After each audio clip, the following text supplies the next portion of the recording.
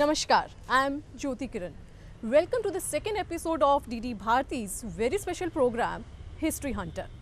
In the previous episode, we talked about old British relics, the coronation plates, the map of Delhi when Britishers made Delhi the capital, and many more such things related to the British memorabilia.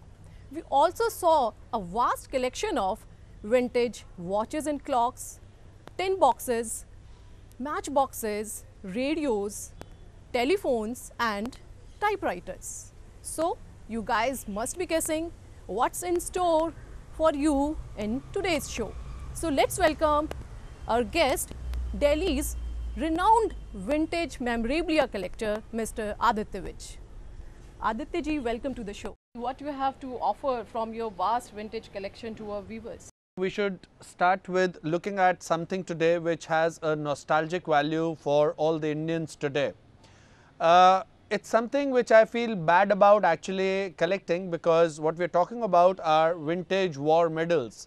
Now, these war medals have been awarded and have been received by our brave soldiers, but I guess over time a lot of people haven't managed to keep them together, and luckily I have managed to lay my hands on a few war medals. So, I have a small war medal collection and I would like you to have a look at a few of them, especially a few which go back to the Second World War, where a lot of medals were awarded to the Indian soldiers, and we have a few very beautiful ones. If I show you a few ones here, this is a medal which has been given by the King George VI, and if we see the medal closely, it has the undivided India here. We have Pakistan as a part of India, we have Bangladesh as a part of India, we have Nepal as a part of India, extended down to Burma.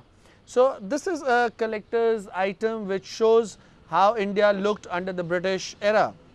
Let me show you another war medal from the Second World War. Now, this is a war medal again awarded to the Indian soldiers who performed exceptionally well in the Second World War. And if you see this medal, it is a medal which is from 1939 to 1945. And it has the name of the soldiers and their units engraved onto the sides, which makes it a real collectible item. As I said, it's something which should have remained a pride for the person who performed, but somehow or the other, I don't know if they've been stolen and have come through, or the people had to give them up. So, there is a collection of a lot of beautiful war medals which we see here. Not only that, we have the post-war medals which have been awarded to the Indian soldiers in the different wars which have come in. Now, this one is a 1965 war medal, where we see a very beautiful one which has been awarded to the Nagaland unit of the army, and it has a beautifully carved elephant which is the unit factor which has been displayed here. Similarly, a lot of other ones. This has been awarded to the Jammu and Kashmir unit for protecting the hills, again going back to the 1965 war, and has a few beautiful structures for safeguarding the forts, safeguarding the historical monuments in Delhi. So, this goes on. The collection for the war medals is something which is there. The latest ones I have is even from the Kargil war, one of the medals which comes in from the Kargil war, which is here, the Operation Parakram medal. So, it's been a situation where I'm trying to put together. I'm still looking out for a First World War medal, and I hope I can find one just to complete my 100 years of war medal collections. As a Napoleon Bonaparte saying goes, he once said, "Give me enough medals and I'll win any war for you." So now let's move on to our next section. Books are called as men's best friend, and we got to know that you have books as old as related to the era of 18th century. So tell us something about your books, the oldest ones you have, and how many of them you are having in your collection.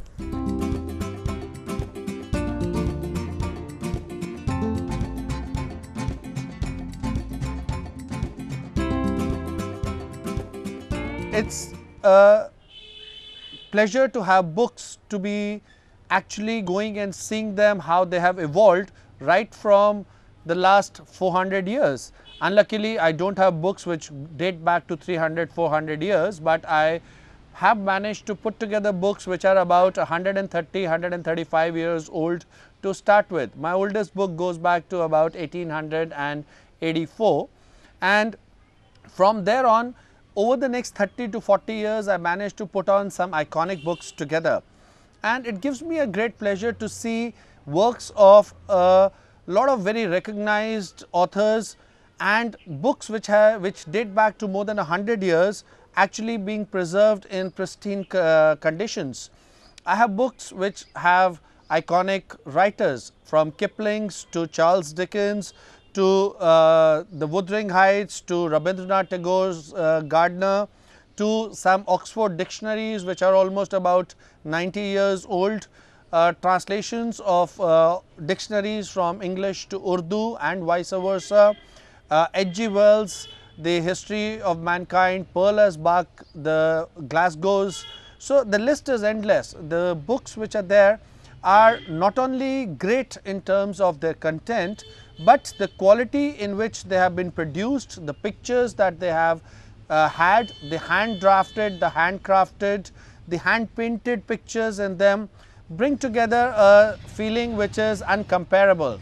So I have books which start from that era, the books which start from the 1818s going to the 1930s and the 1940s, and from there on my collection takes on to a lot of comic books, because I put together a lot of American comics books into the 1930s, 1940s, 1950s and 1960s. So it's been a collection where I feel that I have a collection of, say, about somewhere close to about 5,000 to 6,000 books. What we see here is a 1929 Auckland weekly. Now this magazine, a weekly magazine, used to be available across the British Empire, the Australia, the New Zealand and England.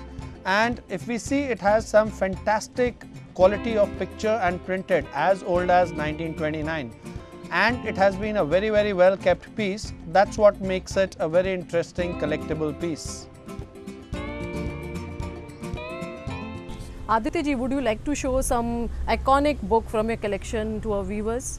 Sure, there are a few very nice ones which I would like the viewers to have a look at, and specifically because these books actually take us back to the Indianism that we tend to follow. Now what I have here is a original 1911 Vishnu Puran.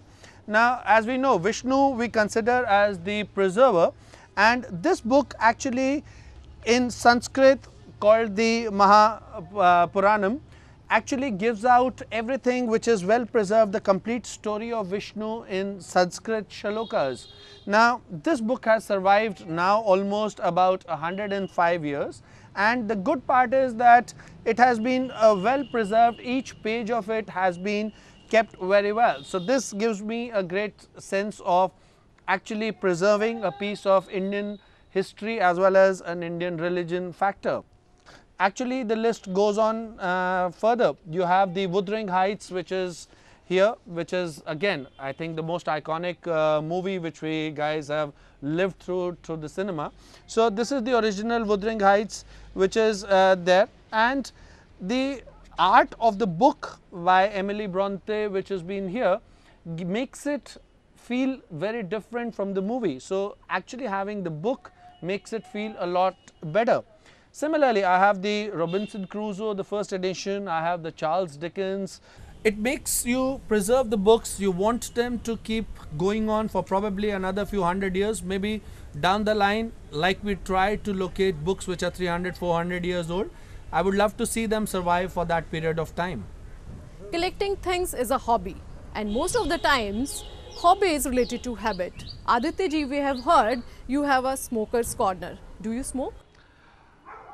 No, I actually don't smoke, and as a matter of fact that makes the collection a lot more interesting. Why? Because it's easier when you are actually using something, but I realize that the facts and the damage smoking does, it does no good.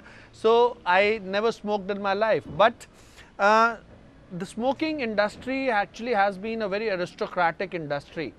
If you go back to the history and you see, smoking has been something which has been revered with the aristocratic class or the royals. So that's what actually got me to put together the Smokers Corner.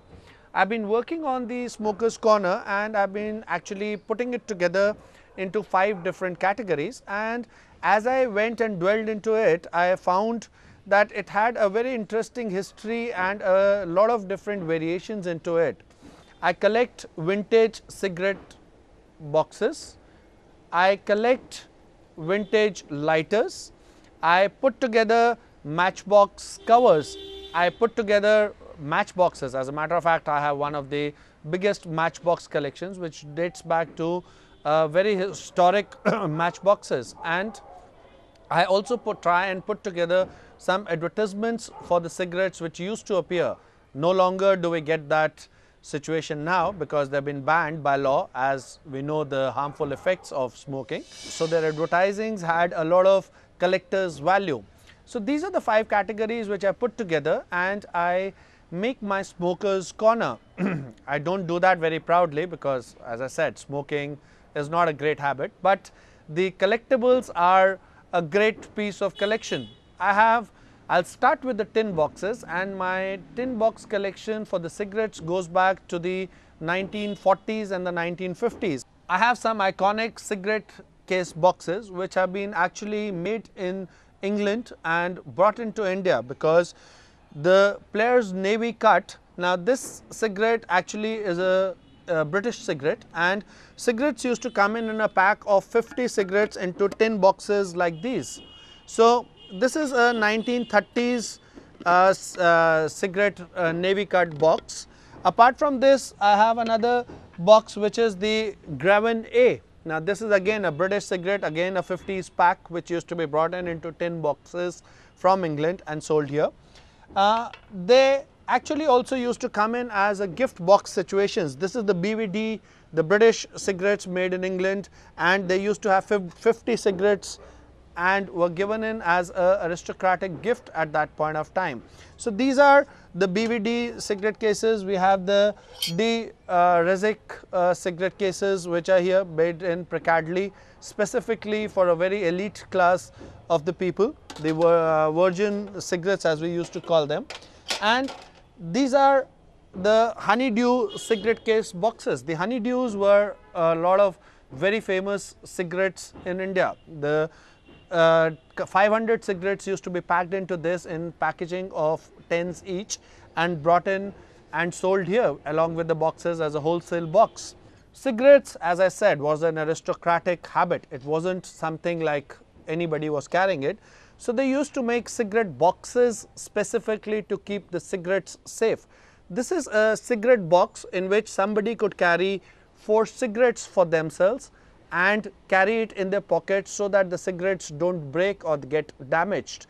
So these are the kind of interesting elements which makes you collect and put these things together. Apart from the cigarettes, what came along simultaneously was the lights. The lights or the matchbox, we guys probably don't think too much about a matchbox today, but way back in 1920s or 1930s, matchbox used to be a very prized possession.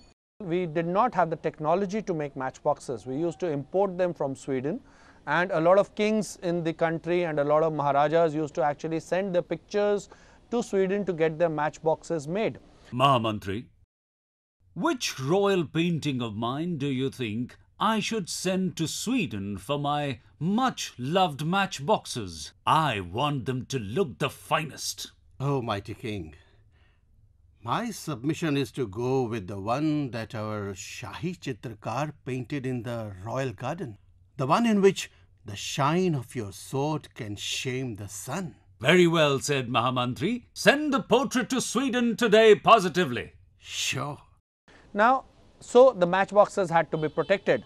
Now, what I'm showing you here are what we call in as the matchbox protectors. These were metal plates which they used to put, and they used to actually put the matchbox inside these metal cases to preserve the matchbox from de-shaping or getting wet. So this is what you had coming in as the matchbox preservers or the matchbox cases. So you have plenty of them. I have a few of them. This is, and they also used to act as a promotional tool for the companies and the manufacturers for the matchbox cases. So I have a lot of cigarette cases which are there, which used to be the preserving element for the cigarette cases. The lighters, they've always caught our imaginations. So we had the lighters which were put together. I have a collection of lighters, and almost every company put together their lighters. Why did they put together their lighters? Was because it was actually a sense of advertisement. Otherwise, it was a sense of possession for everybody which had. We have the Jack Daniels lighter here. We have a Ford lighter here. We have a Ford lighter here. We have a Rothmans. We have a Jim Beam. Plus, I have managed to put together a lot of lighters from the airlines, because till about 1980s you could smoke in the airlines. So all the airlines used to have their lighters, and most of these lighters have a history attached to them. They talk about the company, they talk about the way things were, and the way they used to be lighted up were very interesting. Every lighter actually lit up very differently. For the example, this one, if you see, it's a playing card game. If I show you this one, it is like a bomb. It opens like a bomb and lights up like a bomb. The one which I have here is a very interesting, because it's a lighter come cigarette lighter come a cigar lighter. If I open this side and burn it, it helps me burn the cigar. This used to come in as a set. This used to be the tobacco stuffing tube for the situation, or to attach a cigarette along and burn it up, and on this side this would be a cigarette lighter. So we see that a lot of different techniques, a lot of different works were done on the cigarette lighting situations, because it represented something which was more than the ordinary.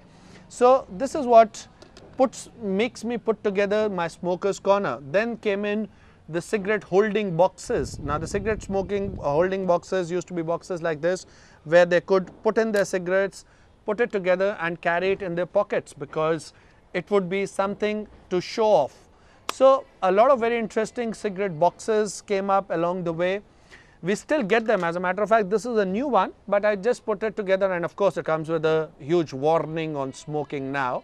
But I put it together because this is the evolutionary phase of how cigarettes have been sold over the last 100 odd years. So that is where the story of the smoker's corner comes from. I can show you a couple of very old, as I said, Maharajas used to send in their pictures to get the matchboxes printed. So I have a very interesting matchbox which dates back here. So this is a matchbox cover where the Maharaja sent his picture to Sweden to get the matchbox printed. And a lot of companies worked on the matchboxes at that era, and let me show you a Swedish made matchbox as how it used to come in during that time. So this is a 1920s made in Sweden matchbox cover. So all these things put together actually make what I call in as my smoker's corner. I find the category very interesting, though it may not be a very healthy habit. So it was an interesting collection, Aditya ji. After the vintage smoker's corner, let's move on to our next section, and I believe it is the vintage two-wheelers. Sure. What an interesting collection of vintage two-wheelers. Aditya ji, how many of them you have in your collection? I have about 8 two-wheelers which are there. I've been actually trying to restore them and put them together. And the reason why I actually started putting up the two-wheelers was that my father used to drive me around on a Vespa when I was a small kid. So my first interest came up that I should have a Vespa, and as a matter of fact, this Vespa that you see here is the same Vespa which I used to ride when my father used to take me around as a kid. So this is a 1963 Vespa, the original Italian Vespa, and I managed to get it restored. And specifically I got it restored from a gentleman in Karnataka, because he used to import parts for Vespa. And eventually I put together another Vespa which you can see here. Now this is a very nice Vespa. This is a 1967 Vespa, and the good part of it is that this Vespa actually had a few changes which came up after the 1963 Vespas, and it's still a pleasure to drive it around. I drive it around very often, and it still gives me that feel factor of my childhood when I used to ride a Vespa. Eventually, the Vespas lost out on the market and the Lambrettas took over, another Italian brand which took over. So the Lambrettas were called in as the workhorses. I have two Lambrettas which are there, and eventually by the 1980s, when Bajaj took over the scooter market, Lambrettas actually moved out. The Italians moved out. The Vespas shut shop and the Lambrettas stopped being manufactured and were taken over by the Indian companies. We have then the eventual Lambi Polo coming in, which is this one which you see. This is a Lambi Polo. It was taken over by the API, the Scooters India Limited, eventually in the 1980s.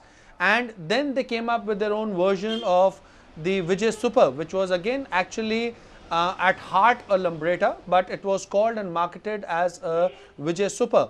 So that's the scooter story which I have actually managed to put together. I have about 7 of the vintage scooters which are there. They're not really vintage, but they're classics, because 1960s onwards to 1980s, they're more classic than vintage, but they give you a very, very interesting feel factor of how scooters evolved in India. They have been actually the thing that Indians have always ridden in the last 40 years. Before, actually in the 1990s, the bikes took over. So till then the scooters have been what of the major weightage and value. So I have them, and I managed to restore all of them into their original conditions. So that's my two-wheeler collection, which includes Vespas from 1960s, the Lambrettas from 1970s, the Vijay Super from late 1970s and early 1980s. So how difficult is to maintain them? Do you get the spare parts now, the old ones like the scooters of the era of 60s and 50s, and how often you take them for ride? It is difficult to maintain because you don't get the spare parts any longer. The spare parts have disappeared, and you need to find ways, or you need to at a lot of times also import the spares. And most of the current mechanics available in the market don't understand about them, because for them they can't even figure out where or which direction is the carburetor in, or which direction is the spark plug in, and how do this they used to run. So a lot of times I have to actually explain to them, I have to actually tell them where it is.